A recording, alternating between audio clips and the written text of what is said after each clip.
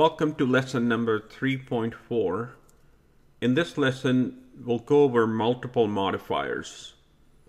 So if you recall, in the previous lesson, we went over a single modifier, meaning we learned how to add a modifier such as year equal 1997 or a modifier such as country equal UK. But what if we have to use multiple modifiers within same set analysis expression? Well, that's what we will learn in this lesson. So let's get started.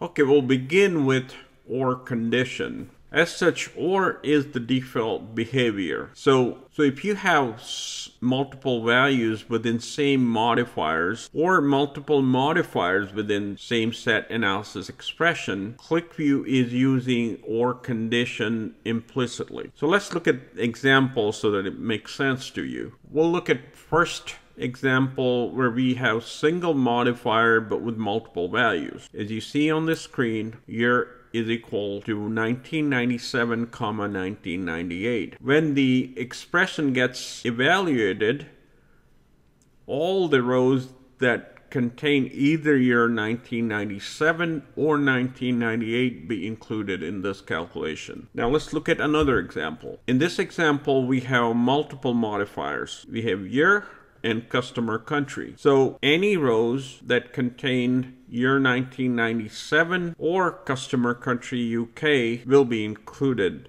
in this calculation. Now let's go over AND condition.